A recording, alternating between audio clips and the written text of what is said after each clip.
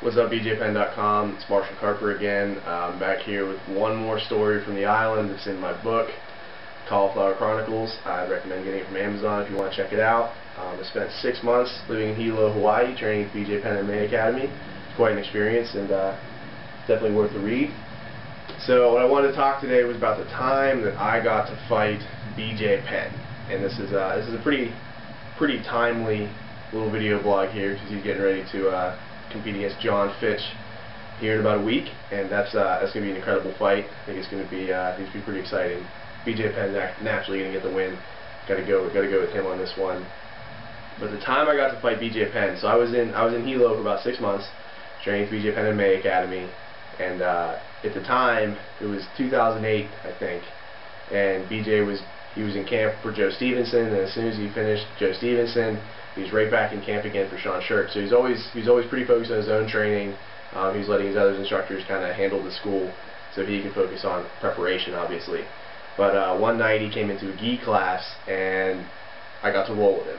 And it was like a week before I got to leave, so I'd waited my whole trip to get to roll with BJ.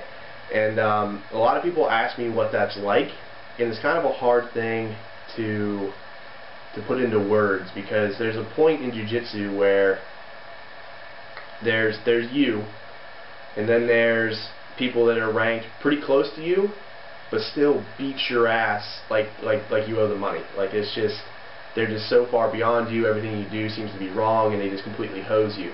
And then there's people that are ranked just a little bit above them that make them feel the same exact way. And so it's hard when you get, these guys that are technically rank-wise pretty close to me that are still destroying me, and then there's a guy like BJ Penn. You can't even, it's really kind of hard to comprehend just how good he is because he's so far above you. There's a science fiction writer, his name's Arthur C. Clarke, and he said that any technology sufficiently advanced is indistinguishable from magic. So once something gets so far beyond you, that's just what it feels like. And a purple belt that I was training with at the time, his name's John, he actually described rolling with BJ like grappling with a ghost. And that's really what it feels like. He just goes where he wants, you feel like you have a handle on him, and then he kind of evaporates and moves to another position. And then when he does get to a position, his pressure is unbelievable. It's like a 3-car garage on your chest. And when I rolled with him, he was pretty good-natured, laughed at me a lot, because like, what am I going to do as just a know-nothing white belt? And BJ, he messed with me quite a bit. What he did to me a lot, he did like a muffler choke, just cupping my mouth and my nose. That way, because I'm in posture, I have to move just a little bit, and he was all over me. And he also untucked his gi and draped it over my face a lot, just to kind of mess with my breathing. But I obviously had nothing for BJ Penn. He just kind of messed around with me for a little bit, and then when he got bored, choked me out, just like he does in a lot of his fights. It was a pretty crazy experience just to feel what that level is like. And, it's kind of something to aspire to.